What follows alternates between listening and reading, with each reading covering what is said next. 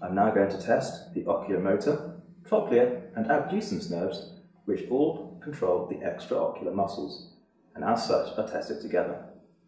As part of this, we will also test the accommodation reflex. When examining the extraocular muscles, you first need to start by looking at the patient's face and observing for any obvious deviation of the eyes. You then ask the patient to follow your finger in the H-shaped pattern. Can you please remove your glasses for me as well? Sure. I'm now like you to look at the tip of my finger. Follow it with just your eyes. Tell me if you see any double vision anywhere. Yes, I can see some double vision. So there are two images, one on the outside and one in the midline. Tell me which one disappears. The outside image. The eye with the palsy is the one responsible for the outside image in diplopia. Keep looking at my finger.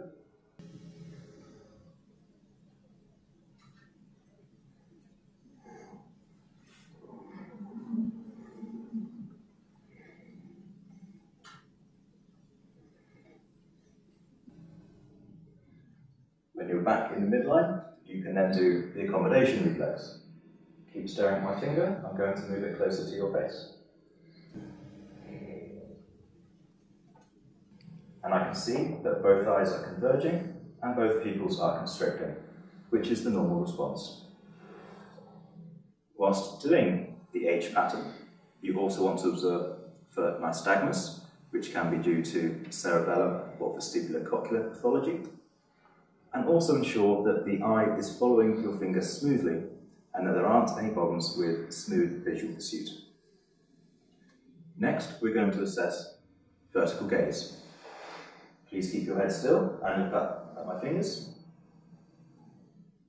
You hold this for 20 seconds, looking for any fatigue and ptosis due to myasthenia gravis. Also, if the patient is unable to perform vertical gaze, this can be a sign of a supranuclear palsy.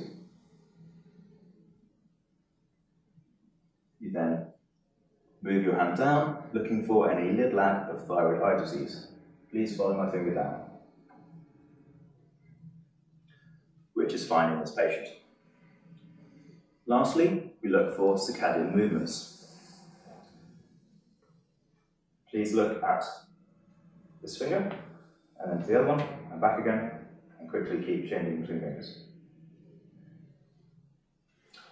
If there are any problems with saccadic movements, the patient's eyes will overshoot and they will have to adjust back to the finger they're trying to focus on.